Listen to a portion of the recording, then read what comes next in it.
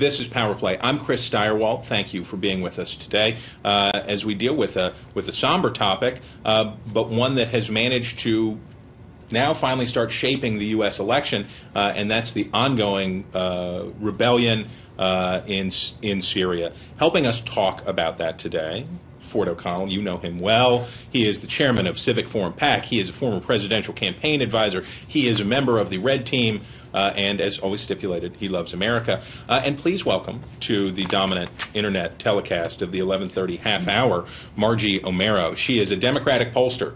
She is the president of Momentum Analysis. And you can, by the way, I should point this out right now, you can follow him at Ford O'Connell, and you can follow her at Margie Omero. We like it when the guests have Twitter handles that match your names. Okay, so on to this serious business.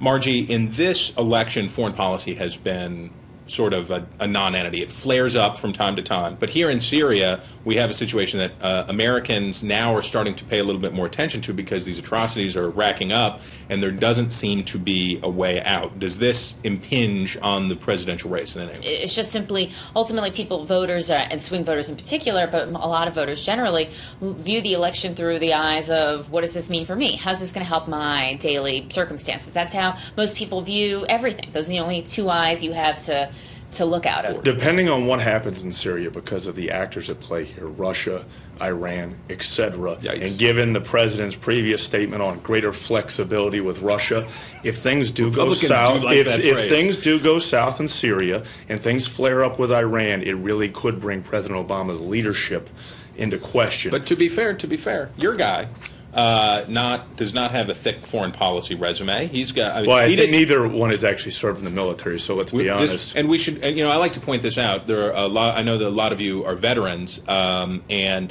this will be the first time that we can guarantee that the winner of this election will not be a veteran since 1944. Exactly. The post-war American tradition is that in each election, at least one of the major party candidates has been a veteran, and this is the first time that has not happened.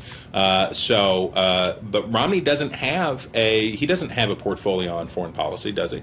No, he does not have a strong portfolio on foreign policy. But I think what he's saying right now really goes to the question of leadership. Can the president do more to sort of quell this situation? Is arming the rebels the right idea, who we do not know much about? Should we have safe zones?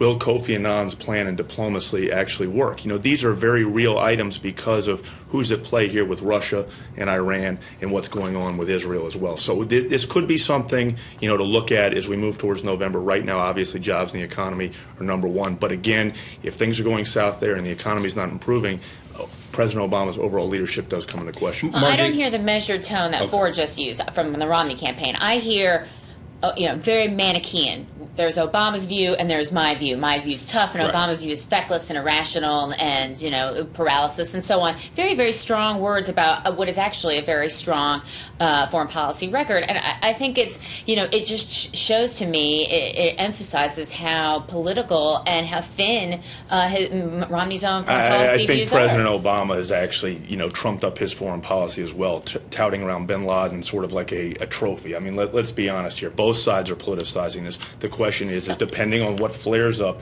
President Obama's leadership could come into question. It's so funny to hear Republicans talk about using bin Laden thing as a trophy when you see we had former President Bush mission accomplished when the mission wasn't even accomplished at that point. I mean, to think of what Republicans would have done with something similar. And this is coming from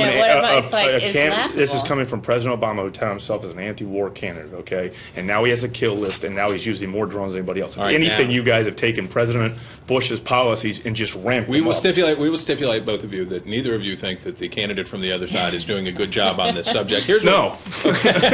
So here's what Charles Reese says. We are not the police of the world. We need our allies to help where and when they can. We cannot afford to get into another war when our economy is so weak. Yes, it's sad to see men, women, and children dying, but it's not the first time we have seen an evil regime kill their own people. Well said, Mr. Reese. Now, there's a point on this for Romney. There is a growing anti-war is the wrong thing. War-weary. Isolationist is even the wrong thing, but non-interventionist wing of the Republican Party that's growing. Ron Paul voters and others, this is a substantial wedge of the Republican Party. Is there a danger for it with Mitt Romney, as he sounds more and more hawkish on Syria and Iran and other issues, that it's a turnoff for these people that feel like Mr. Reese does? Yes and no. Okay. Yes, because I don't think anybody in America wants to see ground troops sent abroad after we've been in war for over 10 years now. That said, though, I do think that there's a lot of things out there that folks like Ron Paul would say are bad, which is things like sanctions, working better coalitions, right. Weapons, aid, etc. And I think that there's a fine line between the two. Now, what about this, Margie? For the president, Syria is so the Libya thing kind of worked out. Like we got by sort of by the skin of our teeth, ended up killing Gaddafi and got out of it. Looked for a minute like it might go very badly, and then we sort of we pulled it out at the end. Syria in an election year is just not, just to be crassly political. If you were doing polling for the president, I assume that what you'd say is we're not interested in being in another. The electorate's not interested in being in another war right now, right? I certainly think that with Obama, ultimately, when he looks at these foreign policy issues, he's not thinking about what it means for a vote, because ultimately, as we talked about in the beginning, foreign policy is not top of mind for swing voters, period. And he's obviously spending time on foreign policy because that's the job of a president, and it's something he's been doing very well at. I actually disagree. I think he's slightly looking at this politically because of the fact that it goes to leadership and because of the actors in play, given his statement about Russia and what's going on with Iran. These are the actors at play make this a very big issue, even though most people can't point out Syria on the map. And power play will stipulate that Vladimir Putin is super creepy. Okay, so let's take this question to Ford O'Connell and Margie Omero, and we ask this, and let's start with you this time, Ford. What Jay Carney was saying there is that it's different to be a profit-motivated person than it is to be somebody who is motivated by wanting people to get to work and caring about them, and that a person who gets laid off at Solyndra, as opposed to the old Kansas City Bolt that was featured in an anti-Romney ad from the president, that the compassion for those people and interest in those people is what makes those things different. Yes and no. I think that this is going to be the issue that could very well decide who sits in the White House in 2013, because unless some unforeseen event comes about, this is all about jobs in the economy, right. And it's really the idea of private equity versus public equity. And Mitt Romney's right. He's saying that I've done a better job, and I'm better at turning things around and being adept at cleaning up messes. Obviously, Solyndra was a public equity situation where we put money in there, and it failed. Right. And also they're going to turn around and say at the same time, we made a profit in GMC. What people don't realize is if you're not turning a profit, you're not adding jobs. And what it's showing here, frankly, is that this administration's lack of understanding about how the economy works. And if Romney can message this properly, he's going to win the election. Yes. Maggie, what do you say? So, comparing Bain to Solyndra is like, it's comparing apples to flip-flops. Like, they're completely different things. Solyndra, first of all, there were 250,000 jobs added to the clean energy sector, right? So there has been using taxpayer money, right?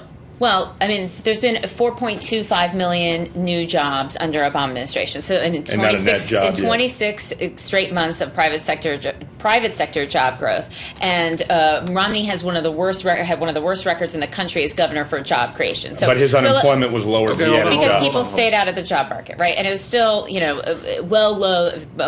much worse than the national average in terms of his record as governor. That's why he doesn't talk about it. That's why he talks about his experiences at Bain. Now. So that's the background, right? Okay. But that was to be fair, though, that was a debacle, right? Solyndra was. The White House memo said that this was a blank show. I can't use that word on the internet. No, internet does not tolerate that kind of talk. It was a debacle. Okay, so at 10,000 pages you find a curse. I'm saying but it was a debacle. It was not optimal. Can we agree that it was not optimal? But there's been this talk that it somehow is indicative of some. Something rotten in the White House. Is just a complete falsehood. Now, by comparison, you have the Bain issue, which Mitt Romney himself uses as his main credential for being president. Meanwhile, but what he did was to create profits. His job was not to create jobs, but to make money for himself and for his investors, and which is fine. Do you know of a job? Do you know of a business whose job is to create jobs? If you're not turning a profit, you're not adding jobs. It's that simple. Whether you are running a lemonade stand on the corner or you're operating Staples, if you're not turning a profit, you're not adding jobs. That doesn't do anything to address. Well, first of all, it doesn't do anything to address the fact. Okay, let's take GM. Wait a minute. Let the woman answer. I mean, you're talking about huge increase in income inequality over the last few decades, where you have, folks at the very top who are not necessarily creating jobs. They're not creating jobs that commensurate with their, $20 million, $30 million bonuses, golden parachutes, all these, horrible things that we're hearing about, while the 99% are getting less and less. And, when you have Mitt Romney show time after time after time that he can't really get the average voter. He can't speak in the language of the average voter. We're talking about jobs in the economy, not income inequality. And the point of sinking public taxpayer funds into Solyndra was to help with energy and to create jobs. This failed, and you lost billions of taxpayers' dollars. And we can go to something that you guys want to talk about, because when you guys tout GM, you say GM is profitable again. Wow. Gee, we added jobs at GM, but you didn't actually add as many jobs as you lost. And frankly, you actually violated the tenets of free enterprise, because what you did is you put union contracts ahead of Class A debt holders. I know what a joke GM was, because I was a GM bondholder. All right, now this trolley is getting pretty far off the tracks. You people are fired up today, and the internet appreciates that. A lot of good commentary here. Heather Snow, Obama should have learned from Newt's failed attack on Bain. It's a losing issue. Voters are impressed with someone who knows how to make money instead of borrowing it, or flat out losing it. And I think Newt Gingrich was always going to have a hard time getting the nomination. And the fact that his Bain attacks didn't work doesn't mean that it was the Bain attacks were the reason that he didn't become the nominee. I think the reason Newt didn't become the nominee predated all of that. It was all happened well before he started attacking That really Romney. Dates back to the 70s. Right. If you really want to get into it. Newt Gingrich has been unpopular nationally for decades. But Newt Gingrich wasn't the only one who got hammered for these attacks. There was a guy from Texas, Rick Perry, who's now hurting back home because of this. Again, it wasn't the Bain attacks. It might have been the oops and the fact that he couldn't name three So that was bad, too. I think we can all stipulate I'm that just was saying not Bain good. alone was not the reason that those candidates Okay, we have to go. And you know who we're going to give the last word to? We're going to give Greg Chang the last word, and with Solomonic wisdom, as he says, profit one thing, maximizing impact of American taxpayer dollar another. Both important. Just like I said, Greg, there's good and bad in all of this for both campaigns, and this is going to be what in the technical terminology in politics is called a goat roping. And we're going to see a lot of goat roping between now and this fall. We hope you'll come back. We'll have Ford be nicer to you next time. Ford, we're always glad to have you with us. Thanks for being here. Thank you. Okay.